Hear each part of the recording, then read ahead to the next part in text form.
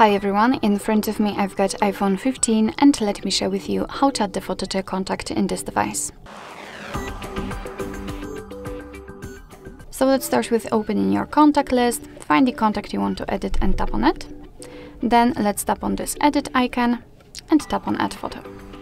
And as you can see here, you've got some sections from which you can choose the photo from, so the camera, and after tapping on it, your device will open the camera app, the photos, which is your gallery, memoji and monogram. Up to you. I will pick the photos and find the photo you'd like to use and tap on it.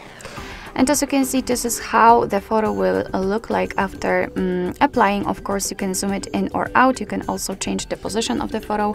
It's up to you how you want to set it. And if you're happy with your choice, simply tap on done in the right upper corner. Okay, so here we've got the preview. Just tap on continue. Okay, you can crop it again, but we can simply skip it. And this is how our contact will look like, so remember to tap on done in the right upper corner, and here we've got our contact with the photo saved. Of course, you will be able to see it, for example, during all incoming calls from that number. Alright, so that will be all. Thank you so much for watching. I hope that this video was helpful, and if it was, please hit the subscribe button and leave the thumbs up.